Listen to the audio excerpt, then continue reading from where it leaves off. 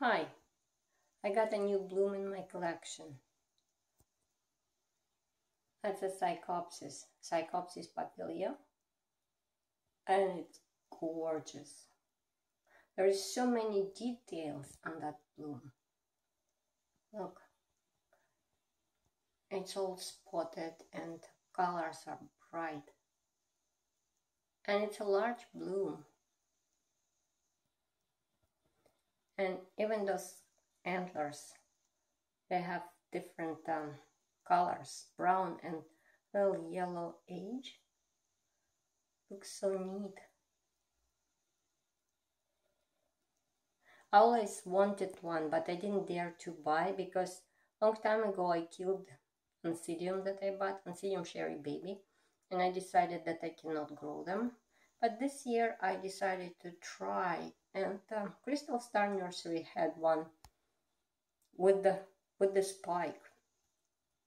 So this one actually had the spike starting already when I got it, so I don't get credit for this blooming, but I do get credit for keeping it alive, which is also counts for something. And yeah, the spike is long and thin, and I was turning it around because it was following the light, sun, so I was turning it around trying to keep it straight, but it didn't work.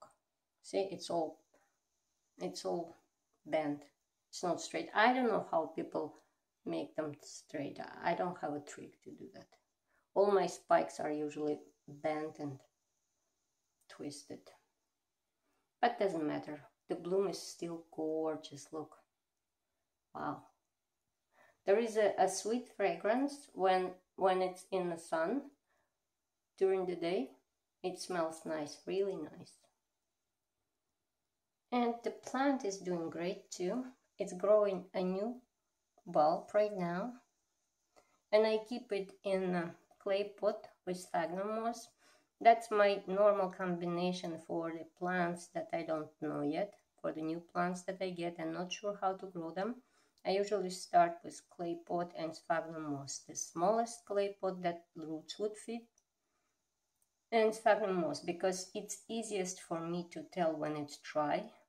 That's the way to not overwater for me, because bark is very deceiving. It can be dry on top and very wet at the bottom, but with the clay and the moss, it's crispy and it's dry. And so yeah, I think since it looks like it likes this combination, so I think I'm gonna keep it this way, put it this way. I love this flower. I hope you like it too.